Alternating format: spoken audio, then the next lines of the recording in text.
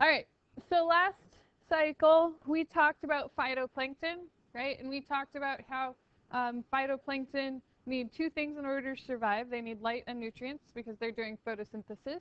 And light is located in the photic zone at the top of the ocean, and the nutrients are located mostly below the thermocline, right? So light and nutrients, two things that they need. So because light is located at the top, nutrients located below, phytoplankton rely on things like upwelling and breakdown of the thermocline to bring new nutrients up. Then we talked about different types of phytoplankton, and you looked at some phytoplankton and also some zooplankton underneath the microscope for your lab. Okay, so phytoplankton are your little tiny plants. Zooplankton are different. Zooplankton are your animals that are plankton. Okay, so these are animals. And zooplankton are also very, very important in the food chain because they act as a very critical step in the food chain. So phytoplankton are teeny tiny little microscopic things that you saw under the microscope. Not many things can go around and like eat phytoplankton because they're so small, right? You can't like go take a mouthful of water and like filter out the phytoplankton and eat them, okay? But the zooplankton, like copepods and stuff like that that you looked at, those are small enough to be able to eat the phytoplankton and then they're big enough to get eaten by other things. So they're the critical step that takes and makes all of that energy that's available in the phytoplankton step available to higher levels of the food chain by eating the phytoplankton and passing the energy up. Okay. They also act as a dispersal phase, and we'll talk more about that. But most types of benthic animals will have some sort of zooplankton stage where they will be part of the plankton for a little bit of their life. Okay? So we have two different kinds of plankton, zooplankton. You have holoplankton and muroplankton. Okay? Holoplankton and muroplankton. And I was taught how to remember this using kind of a silly way, but it helps me to remember it, and so I'm going to teach that to you, and if it helps you to remember it, then yay, okay? And I'm going to make a fool of myself and use a really bad accent. So, you're welcome, okay? So, holoplankton, they spend their whole life as plankton, okay? So, holoplankton, whole life as plankton. So, they spend their entire life as plankton. So, yeah, that's not going to happen again. Nice try, though. So, here's some different kinds of holoplankton. Okay, you have different crustaceans. Krill and copepods are two of the most common types of holoplankton. Okay, so these are a couple different species of copepods. Here's krill. Okay, krill is what whales eat. Okay, so we've got lots of different kinds of holoplankton. Guys. And then you've got true jellies, which are also holoplankton. Okay, so it's when their whole life is plankton. Different kinds of things that are holoplankton. These are ctenophores. Okay, we're going to talk about pretty much all of these animals in greater detail as we go through and talk about, like, do our survey of marine life, which we're going to start in, like, a cycle. So I'm just going to briefly talk about these, okay, and we'll talk about them in more detail later. But ctenophores, they're little gelatinous creatures, and they are really cool. You actually see these at the aquarium when we go. They're gelatinous, and they have cilia on their bodies in 8 rows. They're called teens, okay? And the cilia are fused together, and when they beat these cilia in order to be able to move, they act as a prism. So when light shines on them, it actually looks like they've got rainbows like running down their sides because they've got because of these cilia. So you'll see them at the aquarium. They look really cool. They're like this big and they're awesome. So that's ctenophores, and they stick out these big feeding tentacles that capture food for them. The Portuguese man of war is also holoplankton. Siphonophores and salps, we're going to talk about both of those, but they are holoplankton. It's when they're like drifting around in the water. You've also got larvaceans, okay? A I know these don't look like animals, but they actually are. It's weird, okay? But larvaceans. You've also got things like sea butterflies, okay? These are basically snails that don't have a shell, and they spend their whole life floating around in the water column. So they're pelagic gastropods. That's the sea butterfly. We'll talk more about that guy too. Okay, meroplankton. Meroplankton only spend part of their life as plankton. Okay, so they're only plankton for part of their life. So, for example, about 75% of benthic invertebrates, and as well as fish, have a meroplankton stage of life. So they start off life as a juvenile, as a larva, floating around in the plankton, and then eventually the benthic animals, they settle out and become benthic. They live on the bottom. Or like the fish, start to be able to swim well enough that they can swim against the current and then are no longer considered to be plankton. Okay, so they do have a part of their life as plankton. It's their larval stage. Okay, this is also the dispersal phase for most of the benthic creatures.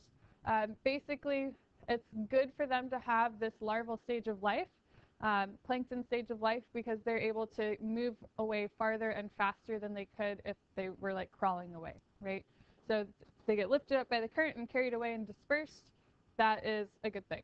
They go farther, faster. The meroplankton stage of life may not look anything at all like the adult stage. So you can take like a sample of water and look at it and like see all of these things and have no idea that this is actually the juvenile stage for a barnacle, because they look completely different. So they can look strange.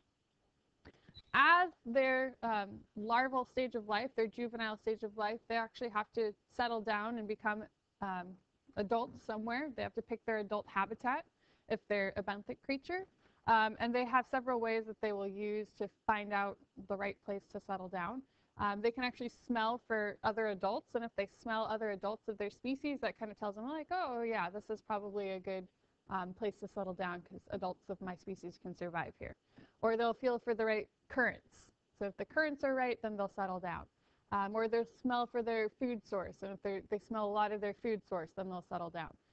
But it's kind of a big decision for them to make, because like barnacles, literally when they settle down, they cement their head to a rock, so they're not moving. And so they have to get it right, or else, you know, they don't survive, they die. It's kind of like being a senior in high school, right? You have to choose where you're going to go to college, what path you're going to take, what major. A lot of big decisions, right? It's like our meroplankton. Okay, so here's a couple pictures for you. This is an abalone. That's the adult form. Okay, this is an abalone shell. They're like snails, but they have like one shell that's not curled like a snail does. So that's an abalone shell, adult abalone. And then here's their meroplankton stage of life. So they have a little small stage. And then here's your brittle star. Okay, so here's the adult form of the brittle star, and then here's the meroplankton stage. So that's what they look like as meroplankton. Here's your juvenile barnacle, and then here's what a barnacle looks like when it settles down. Okay, and then here's your sunfish, your adult sunfish. Okay, and then here's your baby sunfish. Okay. How big is that sunfish? The sunfish can get like 30 feet. So you can see, can you see the person right here? Yeah, that's a person. So yeah, it's a fin above and below, and they swim like using their fins like that. And that is the back of their body, right? So it looks like they kind of got cut off. So they don't really have like a normal tail like a normal fish does. They don't have like a caudal fin. They don't have a tail. It's just that's the end of it. Yeah. They look super weird. It looks like they got like bit off at the back, and like, but that's how they all are. They're not super fast, no. They don't. They eat deep sea jellies. So they spend most of their days down in the deep water eating jellyfish, and then they come up to the surface, and the reason why they got their name the sunfish is because they lay on the surface in the sun to warm up, and then they have birds that actually come and will land on the surface and pick out parasites from their body. So they're actually the heaviest fish in the ocean. Yeah. Our coast. Yeah. Yeah, Yeah, if you go to the Monterey Bay Aquarium, they actually a lot of times will have them in their like outer open ocean tank, and they'll be. I mean, they're not as big as like they normally get because they'll release them. Huh? No, it's too big to keep in Long Beach. So they're not that rare, no. So like 30 feet is like the biggest you can get. Yeah, they're gonna be that's gonna be like the biggest. Yeah, it's huge. That's not a small fish.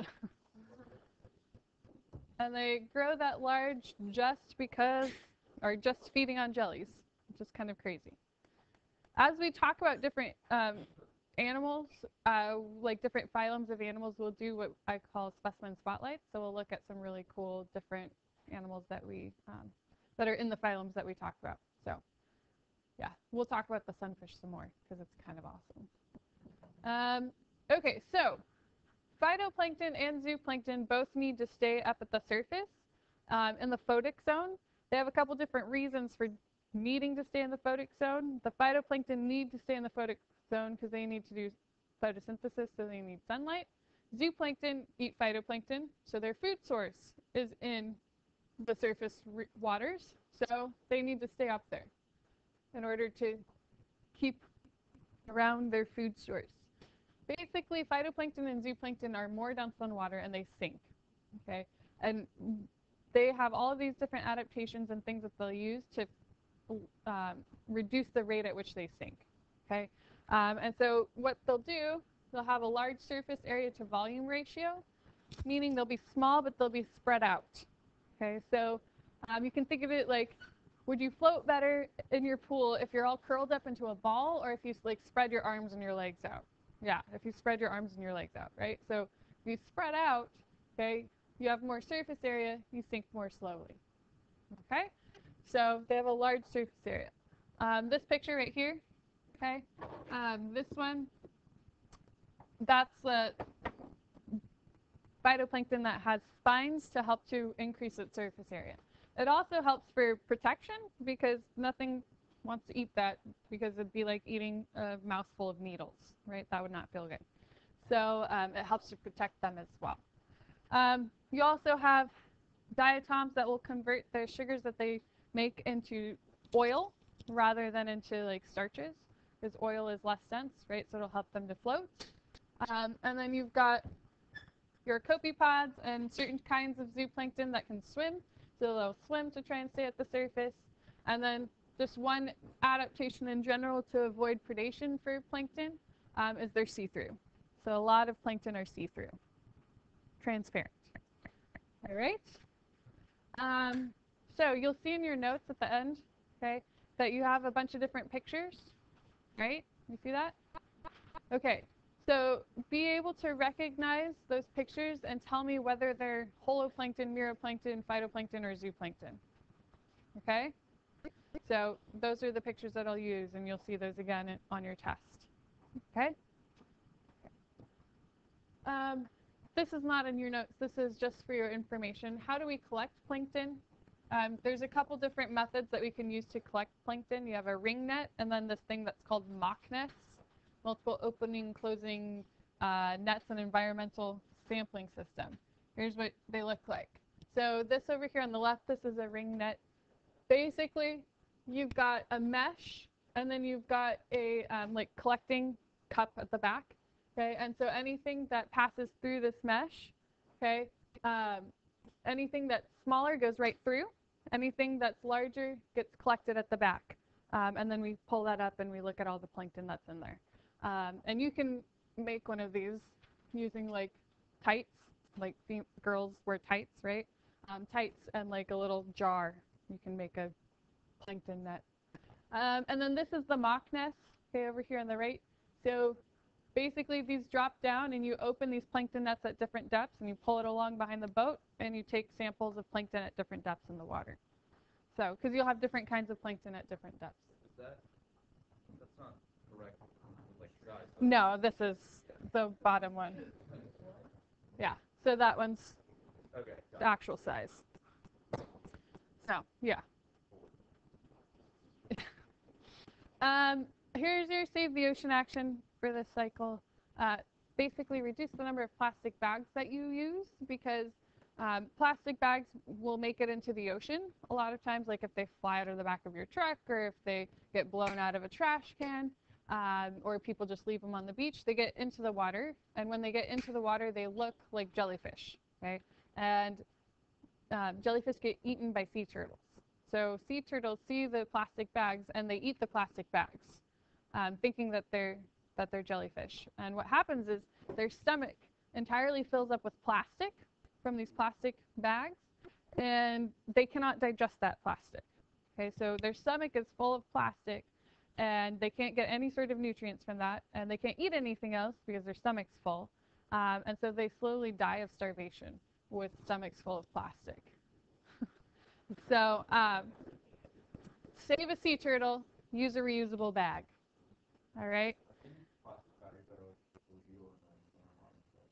Yeah, they're making there's like a couple places that have now outlawed them, or if you have to have them, then they charge you like 10 cents for each bag that you use.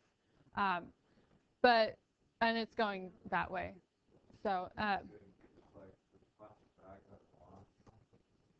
yeah. And also those are better. But the problem is when these plastic bags get into the water, they take like 500 years to break down. And so it's not like sea turtles are eating them, and then anything that's left, they take forever to break down. And the biodegradable ones are better, but they're still going to take a little while to break down. Yeah.